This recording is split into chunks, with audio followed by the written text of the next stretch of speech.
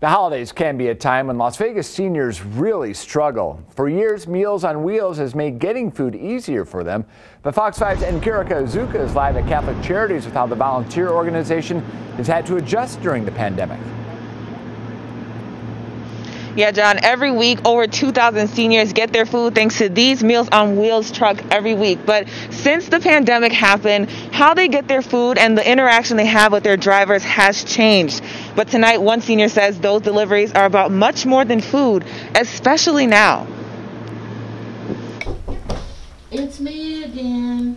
It's like I told everybody, I have a lot of moms and dads and grandpas and grandmas. Shamika Clements has been a Meals on Wheels delivery driver for Catholic Charities for 2 years. I have 375 of them that I see per week. I think of them like family. They're not just my clients. Yes, ma'am. Clements says she's the only person many of her clients get to see. A lot of them, their siblings are passed on.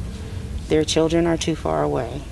Their grandkids don't visit. But when the pandemic hit, social distancing forced her to make changes. Because many of them are high risk, she wasn't allowed to see them anymore. A lot of them didn't understand. Why can't you come in? You're my friend. You're here every week. I know you. I trust you. Phone calls took the place of sit-down conversations. Food is now usually left on the porch, but there are some exceptions.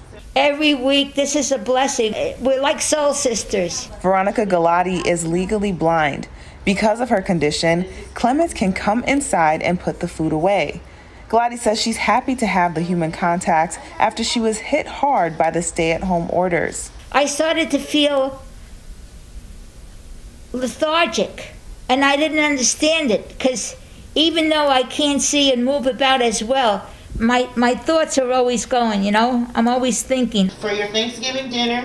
While things are different, Clements says she's grateful to work such a rewarding job, especially during the holiday season, which can be a lonely time for seniors. You try to talk to them and try to comfort them and say things are going to get better.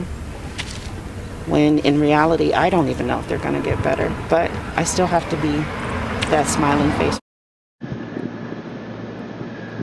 Now, Clemens says if you're not able to see your elderly family members this holiday, keep them in mind. Be compassionate, be respectful, and treat them with dignity. And she says a phone call goes a long way. Reporting live in Enkirika Azuka, Fox 5 News, local Las Vegas.